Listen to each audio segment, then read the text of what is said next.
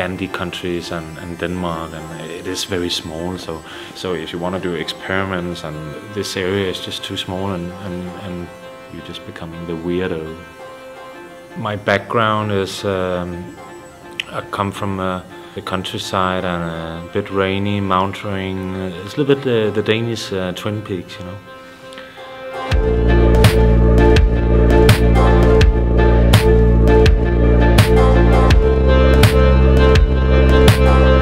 When I was 17, I left that little town to go to the second biggest town in Denmark, called Aarhus. Start studying. Got a completely, you know, culture shock of music and all kind of weird people.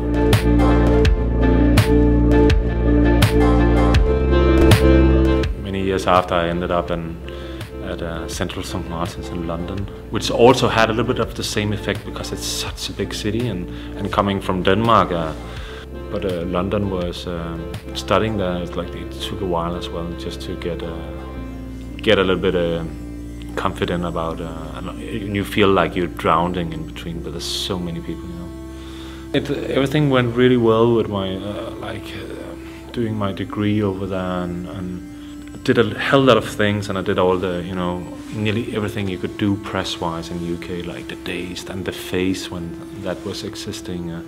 All those underground, you could say, magazine, and then slowly moving up to more like mainstream press, like Guardian, The Times, and suddenly The Pig was in the morning telly and the British telly, and then deciding to move back, and then coming back to Copenhagen. Sometimes I'm put into this category of Danish design. And sometimes I'm like, yeah, if I should categorize Danish design or Danish fashion, maybe I'm not sure I would be in there. But it's a nice little base, and it's work out. And sometimes we've been talking about, like, hey, maybe we have a store in New York, so it could also be, should we set up a little New York studio? But without knowing, I'm pretty much, I'm probably more Dane than I think I am, you know.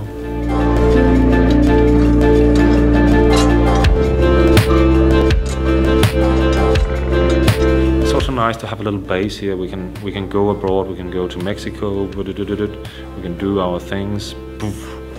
Go back and plan.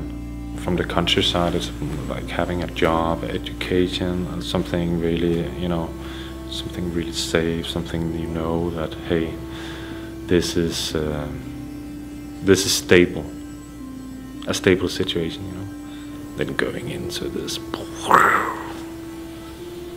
bigger town, a little bit of extra noise, then going to a really big metropole in Europe, like London, with a lot of noise. Moving back to a little bit more quiet, but opening a store in a very noisy area in New York. Doing stuff in Paris, which is also a bit noisy, cigarette noisy. If I should follow that system, I should probably move back to silent in the end, maybe.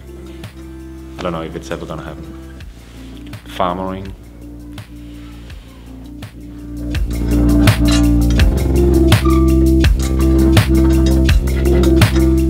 What we are good at in Denmark is just tell stories. You know, when you had a restaurant like Norma and other good things going on, you have great architects like Bjarke Engels and Big and stuff like that. You have Half Dane in Olafur Eliasson. You know, they're setting the bar so high that it's very inspirational and aspirational for us as creators to try and follow up with these guys.